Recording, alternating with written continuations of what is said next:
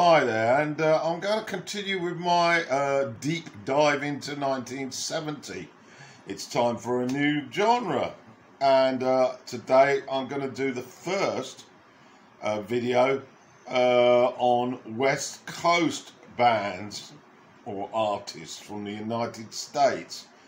And in 1970 there was a lot of them, and I think I'm going to need probably 3 videos to cover all of the albums that I have access to in my collection.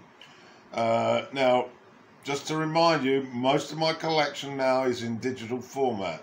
I do have some vinyl, and I have quite a few cassettes, but living in Southeast Asia, in Thailand, to maintain a vinyl collection is just impossible, really, because there's just no shops.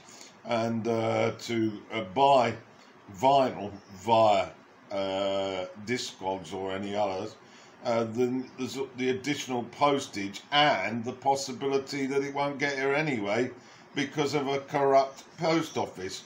So that's a brief explanation of why I'm into digital. Then with the first, I think I'll probably get in 4 albums in this particular video. First one's American Beauty by the Grateful Dead, the second album that they released in 1970. I have got a more extensive review of this album on my channel in the 1970 playlist if you're interested. But this is particularly my favourite because it was less self-indulgent as far as I saw it, and more into a more leisurely country rock style with shorter songs. I really couldn't get into those 20-minute psychedelic jams that they're very famous for.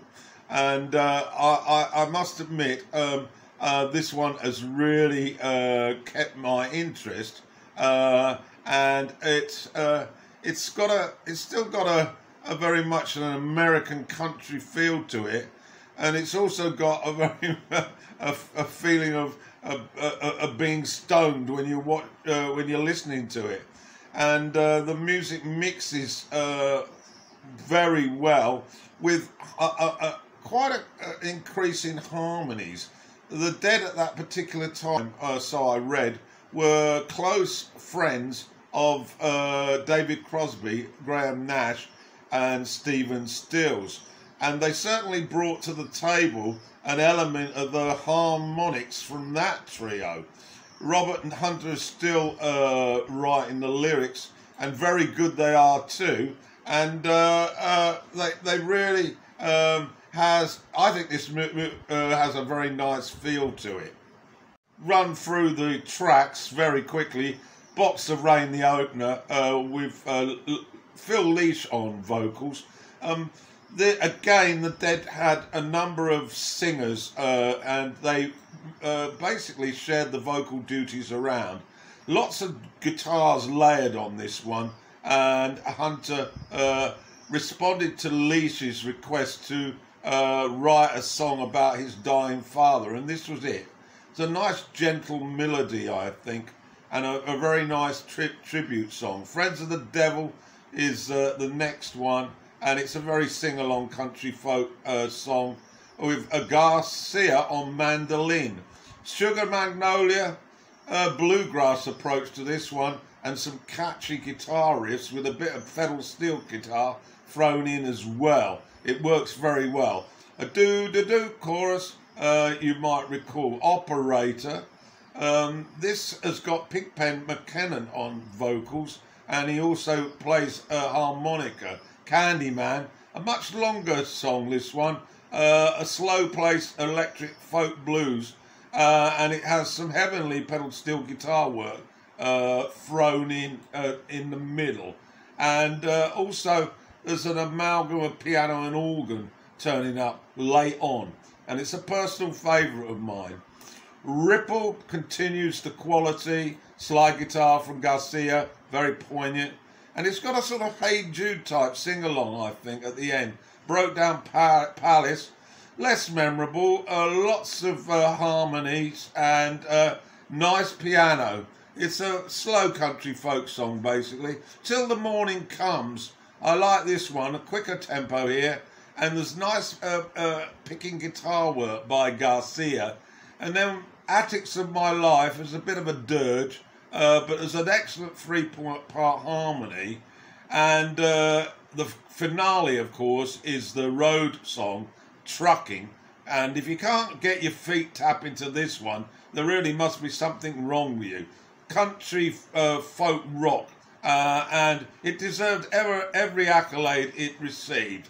And it's a classic. So that's my first album, a thoroughly enjoyable American Beauty. I'm going to throw in a brief lyric here. I'm not going to read them all because it will take too long. But this first lyric then from the Grateful Dead is the Box of Rain lyric. Look out of any window, any morning, any evening, any day. Maybe the sun is shining, birds are winging, or rain is falling from a heavy sky. What do you want me to do? To do for you, to see you through? For this is all a dream we've dreamed one afternoon long ago. Talk out of any doorway. I feel your way like the day before.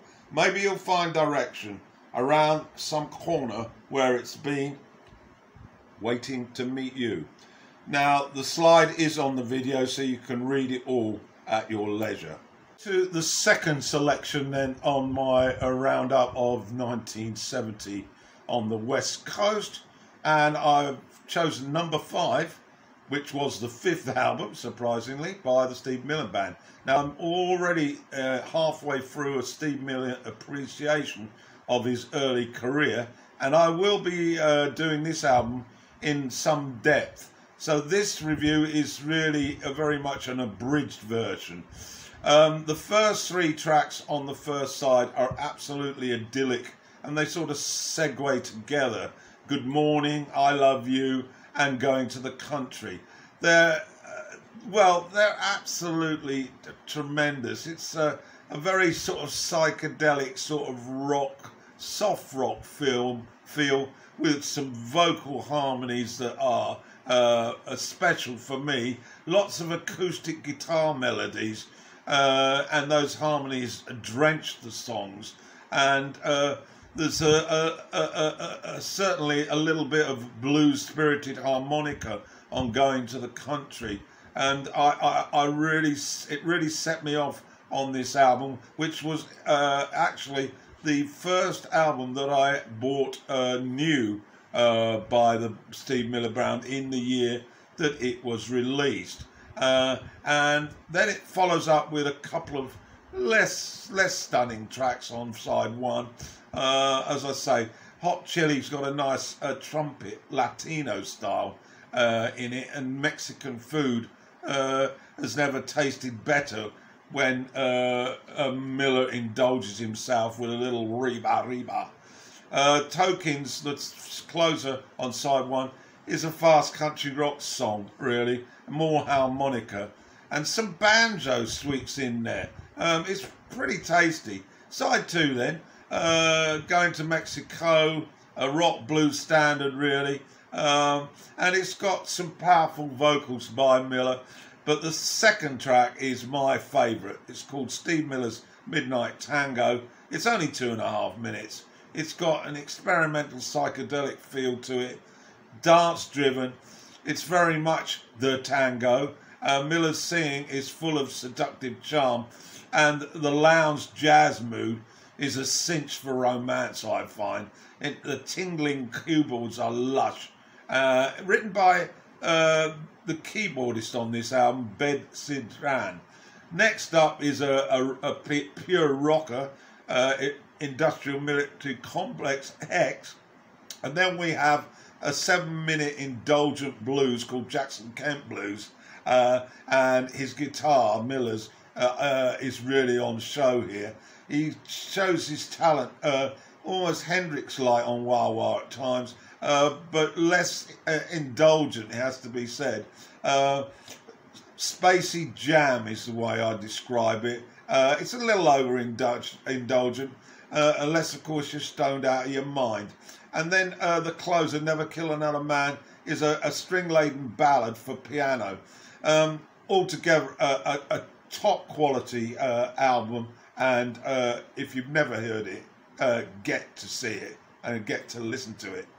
And here's an extract from number 5, and as predicted, really, I'm going to choose Steve Miller's Midnight Tango. The lyrics aren't that great, but I like it. You have a cup of coffee and another cigarette. You're waiting for your baby, but she hasn't shown yet. And if she doesn't make it, well, you've got no regrets, because you can't win or lose if you ain't made no bets. And then she comes in, walking, looking fine as you please. You want to stop and drop right down on your knees and say, baby, way. You say you never worry because you don't feel at home. Don't need an address, don't need a phone. And you don't have no to worry about being alone, because you can make your music on a 10-cent column. And then she comes in, walking, looking fine as you please. You want to stop and drop right down on your knees and say, baby, whoa. One on this first video about West Coast bands in 1970 is Abraxas by Santana, of course out of San Francisco. It was their second release. The title of the album originates from a line in a Herman Hesse book, Damien, which I read many moons ago, and it's quoted on the album's back cover. This is the words. We stood before it and began to freeze inside from the exertion. We questioned the painting, berated it, made love to it, prayed to it. We called it mother, we called it whore, and shit, called it our beloved, called it Abraxas. Right, well, that's a pretty strong introduction. And this album, I think, was a big march forward after the opener, which was largely an indulgent into Latino percussive rock music. Here we've got much more variety. There's some blues, there's some rock, there's salsa, there's some soul, there's fusion, and of course there are some amazing covers on this. Green's Black Magic Woman, Gabo Zabo's Gypsy Queen, and Tito Puento's Oma Kovia. I got that wrong. Oa Como Va. Got it. And there's also a brilliant mellow moment on Incident at Neshiba, which hurls towards the finish with that future fusion orientated rock direction. Side 2, I'm not going into those famous tracks because I'll do it on a fuller video. You know, most people will know about Black Magic Woman and Gypsy Queen segued together. It's absolutely out of this world. And the Omo Como Va, of course, is a dance man's paradise if he's looking after for the ladies. Side 2 has the idyllic Samba Pati, which translated means Samba for you. And this slow ballad, when I arrived in Thailand and I'd go to a bar with music, the vast majority of local bands in bar settings outside with a very warm environment, the guitarist will have learned how to play the solo, Carlos's solo on Samba Bati. So to say it rings in my ears quite comfortably is certainly a reflection on how often I've heard it. It's an exquisite piece, seductive, full of slow rhythm, and it's got a tremendous feel about it. Of course, the Santana band, a bevy of polyrhythmic percussionists to fill out the sound, and then the keyboards keyboardist vocalist Greg Rowley. I think his songwriting is pretty average, but his singing is pretty first class. Anyway, that's the first bit of this review on Abraxas.